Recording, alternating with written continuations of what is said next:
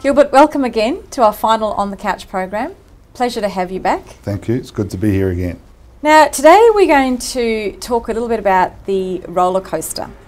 It's a well-known fact in real estate that a lot of our agents go through what we call the roller coaster. So we'll have 3 months of great performance, 3 months of poor performance, and 3 months of great performance again.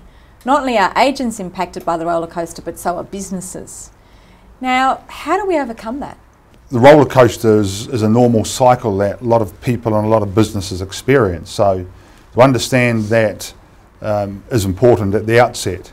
The roller coaster, as you've put it, is that I pursue goals and aspirations in my business and I work really, really hard for them, and it might be over a quarter or it might be over a certain period of the year, and then once I experience that success I go, you beauty, and then I reach the top of the mountain, and then all of a sudden the next day things stop and I can't get going again, and it takes me a while to get traction.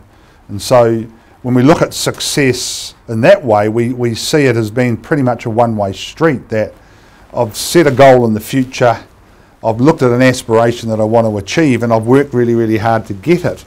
But once I get to that, then unless I actually set another goal or another aspiration or have something driving me, then I won't actually pursue the behaviours that got me there in the first place. It's really interesting because if you look at the top performers and those people that are succeeding really, really well in our business or in the business world, what does separate them and the behaviours that does separate them is it's not a one-way street. It's more of a continuous cycle. You know, so I work really, really hard and I focus on the right things, and I'm passionate about what I'm doing, and I'm improving every day, and I'm looking to generate new ideas, and I'm persisting through all the things that come at me that could derail me. And then I get to that point where I actually achieve a goal, then I keep working hard again, and I keep pushing myself, and I keep focusing on the right things. So it's more of a continuous cycle that's being energised and fueled by a bigger aspiration, something that you want to achieve, or something that defines you, and something that energises you, and something that powers you. So I'm just going to take it back to sports a little bit, because you've had a lot of success. Well, the team, the All Blacks, has had a lot of success. And we see it in AFL from year to year, where you win the grand final. It's unusual for teams to come back and win it 2-3 years in a row. Brisbane Lions did. They won it 3 years in a row. It is unusual for that to happen on a constant basis. So in your world, how have you somehow kept that team motivated and focused on being so successful for a long period of time? We're driven by a higher aspiration. Most people, when they've had success, generally have a down period that follows. We've identified that. You know, we have degrees of introspection where we look at our business and we look at our team and we look at what are the risky situations that may occur. So we have a talented and able coach, we have an exceptional leader and a leaders group that are driving the behaviours on a consistent basis, so that as soon as anything occurs that's taking us away from achieving this bigger aspiration, they're jumped on immediately, and they're quashed immediately, and that everyone holds each other's accountable, so that they're exhibiting behaviours on a day-to-day basis, not occasionally, every day, so that there's no shortcuts and there's no outs on the excellence that's required to deliver what's required in a bigger level. But we just pursue that on a day-to-day basis, and it's fueled by this inner drive that's so big, that makes us so hungry, that if somebody sort of said that to get this particular goal that you need to go and do something here, then someone will go and do it. So it sounds like the environment and the leadership that you have around you is extremely important in terms of avoiding that roller coaster. Yeah, and I think the environment actually sets the standards. There was a study done in the London School of Economics which looked at organisations that have experienced success, and they followed these organisations around for a 12-month period.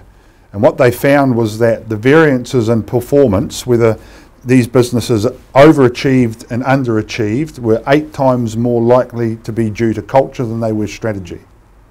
So they were 8 times more likely to be a result of culture than strategy. So if you can understand that and take that into your business, so a lot of people work on strategy all the time, strategy, but that's only one part of it. Culture is going to be 8 times more responsible for that variation. So in the sporting environment, we work hugely on the culture. We drive a legacy that fuels connection to the individual and meaning and then behaviour.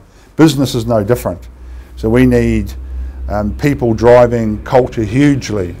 You know, why we do things the way we do things around here, not just the what, not just the how. So you go to business planning, it's not just what and how you do things, it's why. You know, why are we doing this, and how is it going to connect with the individuals that interact with it?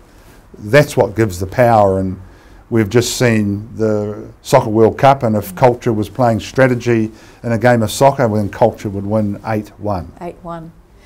Tell me, how do your elite athletes fear success? Because sometimes I think in our environment, some of our agents fear success, and so they don't do all the activities that will lead to the success. Do athletes fear success?